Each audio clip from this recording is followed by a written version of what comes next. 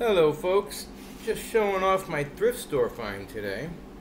This is an 1820s, 1830s pink luster teapot. I found it today at Goodwill. Look at that wear on the bottom. It's 200 years worth of wear. It's missing a lid and the spout is cracked, but look, how often do you find 200-year-old pink luster teapots? You don't. So I had to get it. I'm going to start putting up.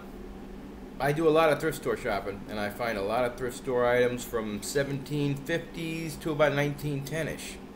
I mean, just behind me, John Belushi Rolling Stone cover. Found that at Value Village. To the side of me. Haven't put it up on the wall yet. A New England Palladium newspaper from 1802. Found that at, where did I find that at? Salvation Army. Hanging on the wall. So I'm going to be putting up maybe a find a day. I see a lot of people on YouTube with these thrift store finds, and they've got hundreds of thousands of views, and my stuff is better. A lot better. Not to brag, but my stuff is a lot better. I mean, just look at this cup. Merry Christmas, St. Michael's Church School, 1909.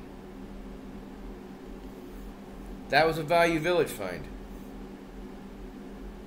That's my weed cup. But yeah, I'm going to start putting up a find a day because I've got a couple hundred finds because I've been collecting now at thrift stores for about 5-6 years now. So, all right. Thanks a lot, folks. Subscribe, and you'll see a lot of good antiques in the next few weeks.